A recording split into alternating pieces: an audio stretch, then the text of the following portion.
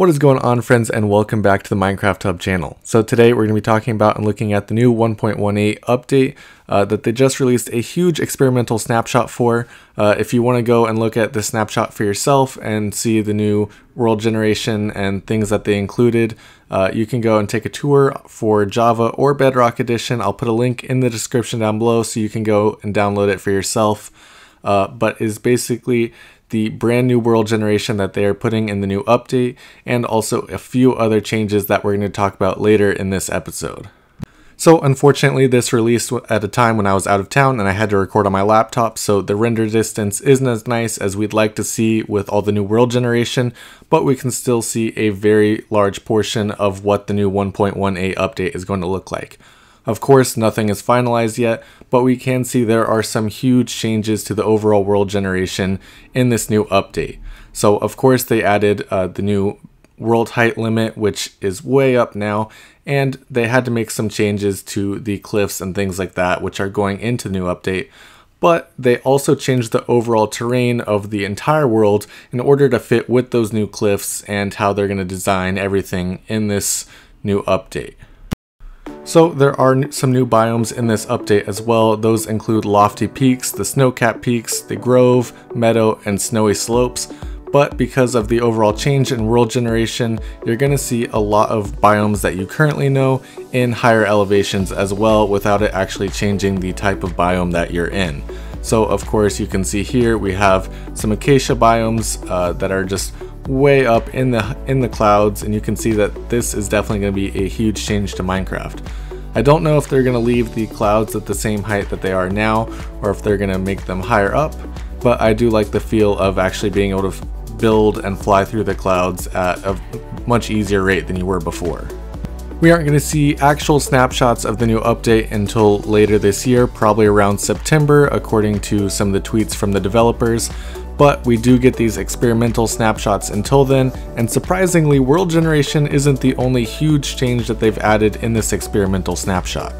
Mobs will now only spawn in complete darkness, which is a huge change to how mobs currently generate now.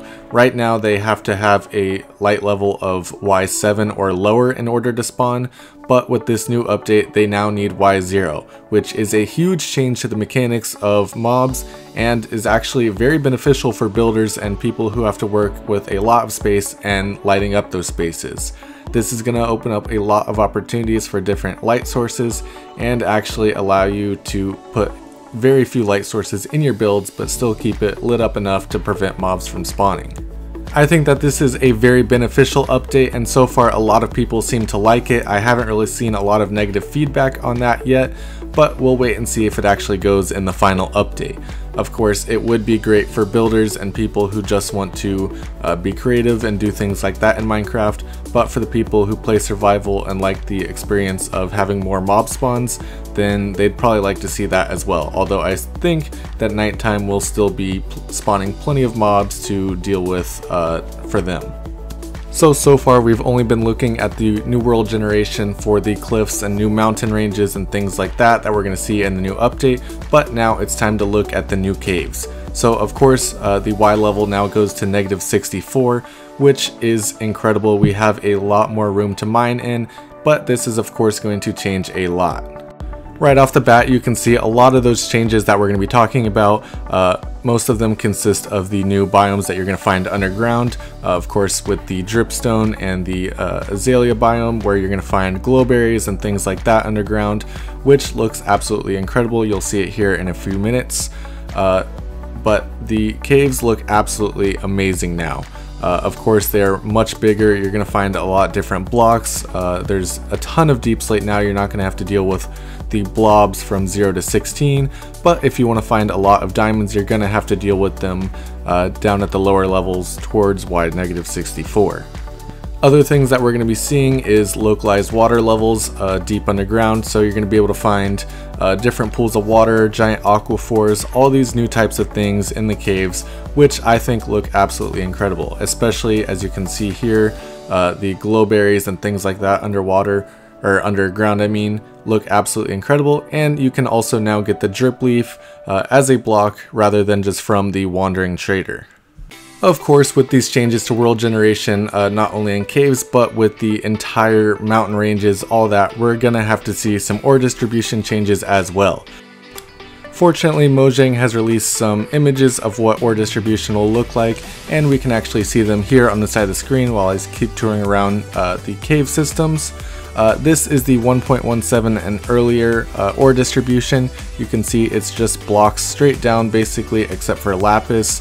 Lapis has kind of a triangular shape and spawns more towards the middle of that shape rather than in lower or higher regions.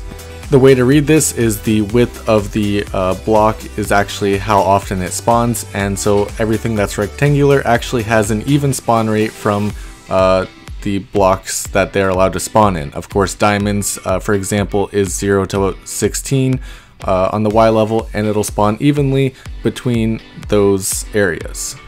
Now we can take a look at the 1.18 block distribution, and this is going to change drastically. So as we saw before with Lapis, most things are actually going to act like Lapis now. Pretty much all ores have a similar distribution to Lapis from the previous updates now, just in the fact that it is triangular and you're going to find more at certain levels than at others. Of course, air exposure is now also going to affect all these spawn rates pretty much, except for, as you can see, redstone, iron, and lapis, and coal at the top of the world. You're going to be able to find those at even levels, except that they're going to have higher rates of spawning in the areas with less air exposure. Of course, this ore distribution is subject to change before the actual update comes out, but for the time being, this is what we have to look at, and we can see that in order to find diamonds, you're more likely going to find them down at Y-64, but of course you're going to have to go through a lot of deep slate, and you're most likely going to have to worry about the warden if you're mining that deep. So there are going to be a lot of factors to look at when the new update comes out, and as we see more snapshots in the future. Overall, this experimental snapshot is pretty amazing. The world generation is absolutely incredible. All the new highs and lows of the world look absolutely amazing, and I think the caves especially are one of my new favorite parts of the update. This is definitely going to change how we play the game of Minecraft, and there's definitely going to be a lot to work through for the devs, because as you can see here, there's just a little bit of jungle spawning in this acacia biome, and I even found just a little patch of snow in a plains biome earlier, so there's definitely some bugs. This is a very experimental version of the new update, so we're going to see a lot of changes as we get more snapshots in the future. Thank you guys so much for watching. If you enjoyed this video, be sure to drop a like down below, and if you're new to the channel, hit that subscribe button because we have a lot of new content coming out, and of course we're going to be covering all the new world generation and things that come out in the 1.18 update as soon as snapshots start getting released later in September. Hopefully until then we get some more experimental snapshots and we can continue to see how exactly the devs are taking the new update. Thank you guys so much for watching, and I'll see you next time.